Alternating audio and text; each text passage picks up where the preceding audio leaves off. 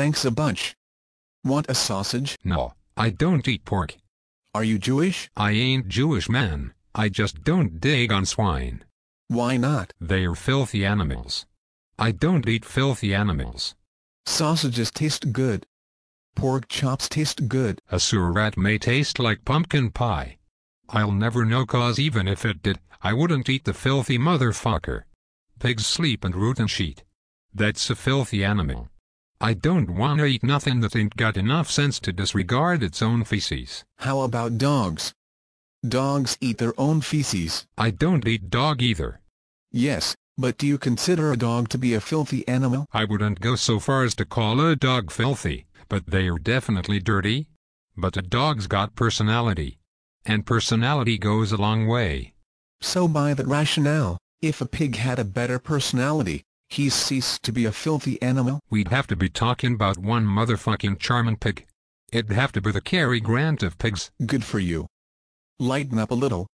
You've been sitting there all quiet. I just been sitting here thinking. About what? The miracle we witnessed. The miracle you witnessed? I witnessed a freak occurrence. Do you know that a miracle is an act of God? What's an act of God? I guess it's when God makes the impossible possible.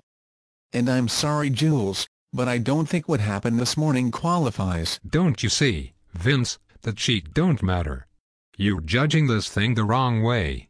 It's not about what. It could be God stopped the bullets, he changed Coke into Pepsi, he found my fucking car keys. You don't judge shit like this based on merit. Whether or not what we experienced was an according to Hoyle miracle is insignificant. What is significant is I felt God's touch. God got involved.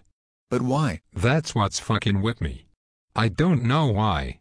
But I can't go back to sleep. So you're serious? You're really gonna quit? The life, most definitely. So if you're quitting the life, what'll you do? That's what I've been sitting here contemplating. First, I'm gonna deliver this case to Marcellus. Then, basically, I'm gonna walk the earth. What do you mean, walk the earth? You know, like Canaan, Kung Fu. Just walk from town to town, meet people, get in adventures. How long do you intend to walk the earth? Until God puts me where he wants me to be. What if he never does? If it takes forever, I'll wait forever. So you decided to be a bum? I'll just be Jules, Vincent, no more, no less. No, Jules, you're gonna be like those pieces of shit out there who beg for change.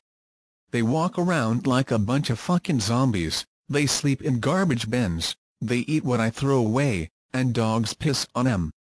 They got a word for 'em, they're called bums. And without a job, residence, or legal tender, that's what you're gonna be, a fucking bum. Look, my friend, this is just where me and you differ. What happened was peculiar, no doubt about it, but it wasn't water into wine. All shapes and sizes, Vince. Stop fucking talking like that. If you find my answers frightening, Vincent, you should cease asking scary questions. When did you make this decision? While you were sitting there eating your muffin? Yeah. I was just sitting here drinking my coffee, eating my muffin, playing the incident in my head, when I had what alcoholics refer to as a moment of clarity. I gotta take a shit.